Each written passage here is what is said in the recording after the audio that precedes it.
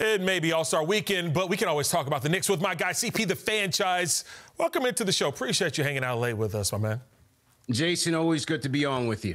Like I was just saying, a lot of talk about OG, but Precious has come into his own for the Knicks. He's getting buckets with Julius Randle and Isaiah Hartenstein out due to injury.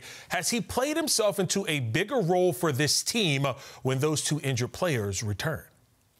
Jason, when the OG Anunoby trade went down, I sat right there in that studio that you were in and looked at Precious Achiuwa as a throw-in in that trade and really an afterthought, but so much for the center depth for the New York Knicks. He's been great, averaging a double-double in his last 10 games for the Knicks. He's been a force on the defensive end, contributing well on the offensive end as well. And Precious Achiuwa is a prime example of why coaching, fit, and who you're playing with really matters. I mean, he played with the Miami Heat, he played with the Toronto Raptors, and really didn't generate much fanfare, but he's turned into a fan favorite very quickly here in New York.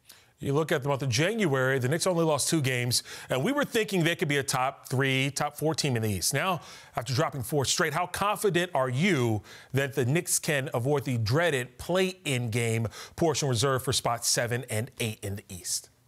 Yeah, how quickly things change. At 33-22, the Knicks have 27 games left on their campaign, and they still have time. They need to get reinforcements. You hope that OG Anunoby comes back in March. Still no word on Julius Randle. Hopefully he's back before the season ends. And so the Knicks still have time to either maintain or gain ground. However, when they come out of the All-Star break, they face a pivotal matchup against the Philadelphia 76ers, one of 3 games in the second half of the season against Philadelphia, who's a half game in back of the Knicks. And unfortunately, the Knicks, who are 2.5 games up on the Pacers and 3 up on Orlando, have lost the season series against those teams. So if the season were to end and the Knicks ended up tied against Indiana and Orlando respectively, they would lose the tiebreaker and drop down. And so they still have time, but there is still area for caution and concern. Okay, CP, quickly here. Jalen Brunson, the lone all-star representing the 5 boroughs. Look, we all love Brunson, the way he plays. He plays so hard, but you've seen how injuries can impact this team. Are you worried about Brunson's style and how healthy he will be with the postseason looming?